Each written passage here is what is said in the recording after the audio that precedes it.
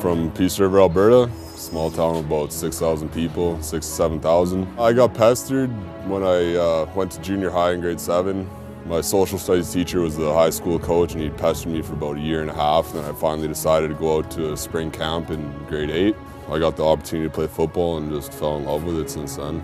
My goal is just to make it to the next level, hopefully make a career out of this and make a living off of it. I'm a big guy, 300 pounds, but I can move fairly quick side to side. And I think that's probably my greatest strength. To be honest, I think I just have to keep doing what I'm doing. Like, I haven't had really a bad season yet, and knock on wood, I don't want it to happen now.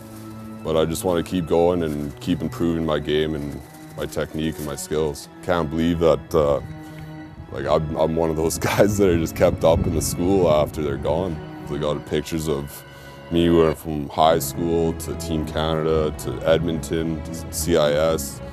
Like they've been following my progress since I left. For our football program and all that up there, like it would be great. It'd be great to pull interest into them and hopefully be able to give the opportunity to a couple other kids up there for a chance to go on to another level of football. I still kind of find it a bit unbelievable that I'm here. Like I'm just a kid from a small town in northern Alberta, and that I'm actually doing an interview for the CFL.ca right now is kind of blowing my mind. Linden Gaydosh, University of Calgary defensive line.